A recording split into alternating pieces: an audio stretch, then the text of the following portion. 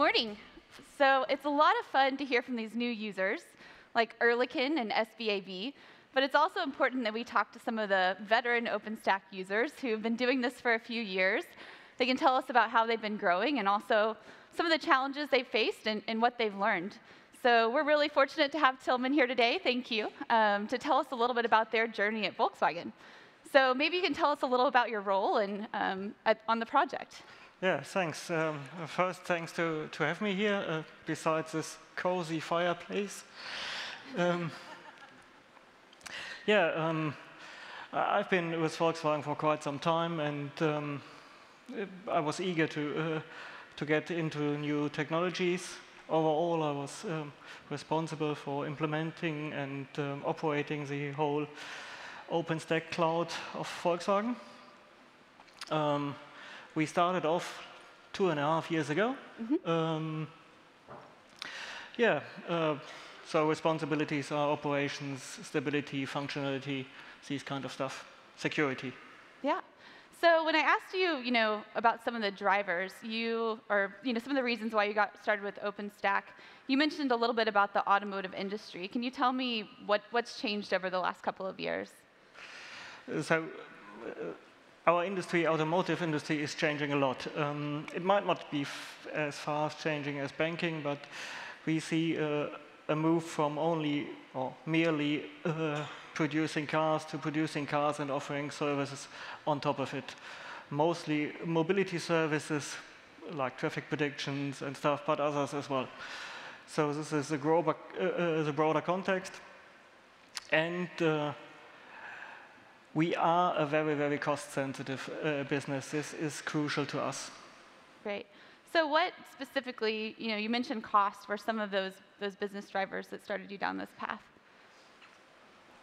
So yeah, we choose OpenStack because it seemed natural to be in control of the infrastructure which will be supporting all these kind of new business models.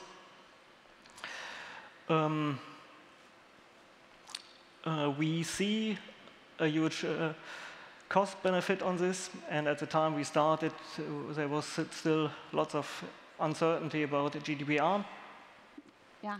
So this was an argument at that time too. Yeah. Well, can you tell me a little bit about what you've done since then? What's the scale of the cloud that you're running? So we have a couple of 100 projects, lots of customers internally which use the cloud, which are actually very happy to use this. We serve the whole Volkswagen group. To say this out loud, it's not only Volkswagen, it's Audi, it's Skoda, it's MAN.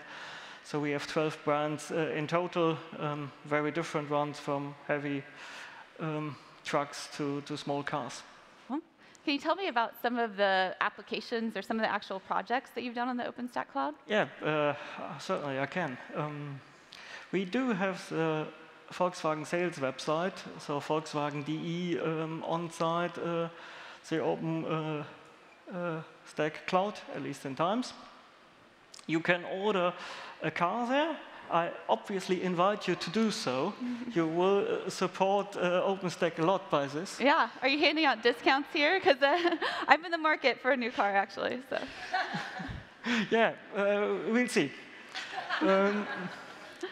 There is an application which is quite interesting.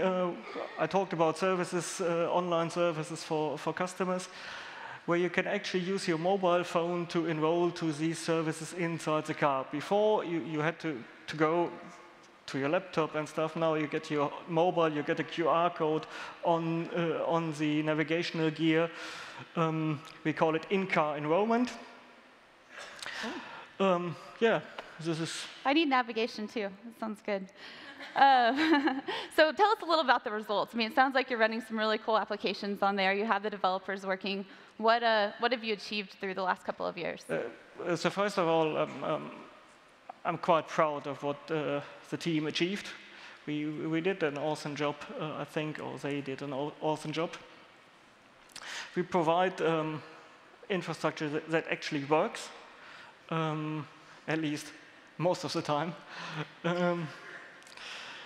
A lot of people approach me and say, okay, it's one of the easiest IT solutions I had to use in Volkswagen Group for quite some time.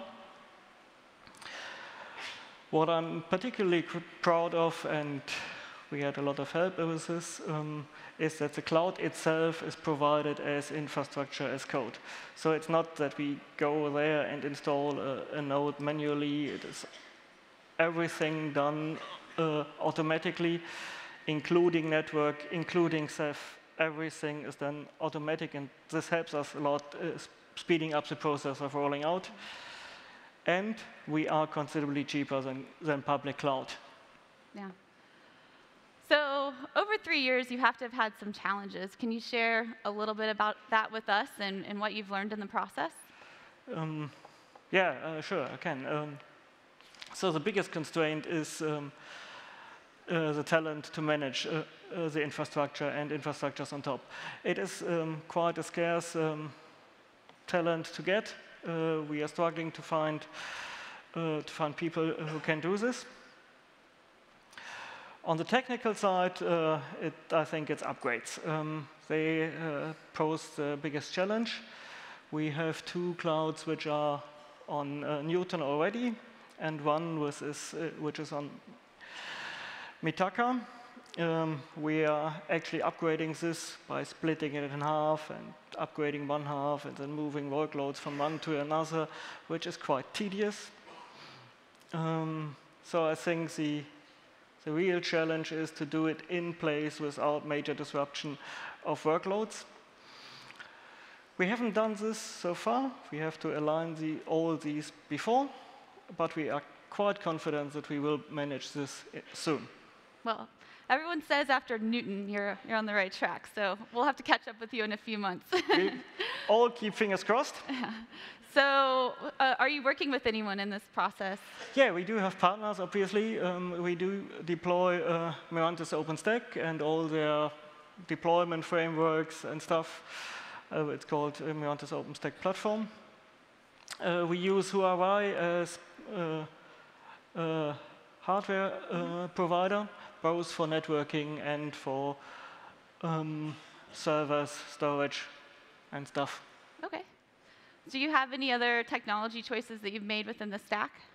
Yes. So apart from what everybody's using, Nova and stuff, Glance, we started off with OVS, which worked quite good, and changed to Contrail, Open Contrail in this case, while moving there, because we strongly see that our customers need cloud federation on, let's say, a tenant level.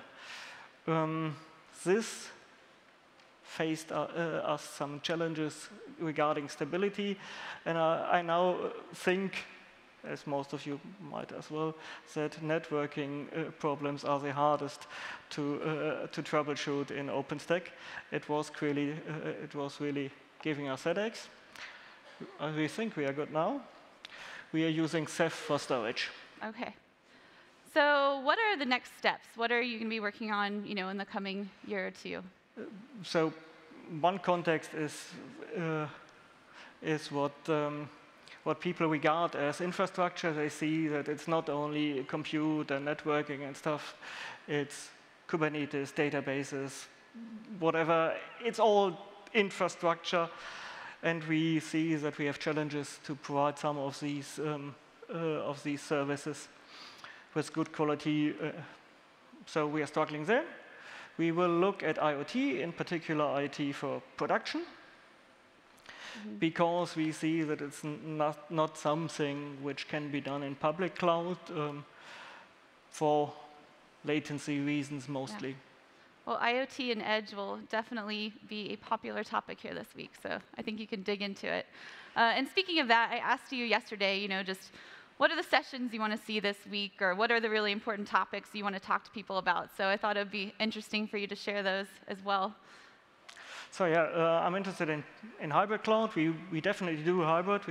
We don't only do public or private. How people actually back up data in OpenStack, how they do this. And I would like to know how people provide services, in particular databases with replications over different clouds. This would be something which I'd like to hear about. Yeah. So I also heard that Tilman is hiring for his team, if you didn't hear the talent constraints earlier. So if you're looking this week, then definitely come find him. Might be sending a couple of people your way. Or if you're interested in these topics, we really appreciate you coming to share your story today. And I know that you'll be here at the summit this week and looking to meet people and get involved in the community. So thank you. Yeah, thanks again.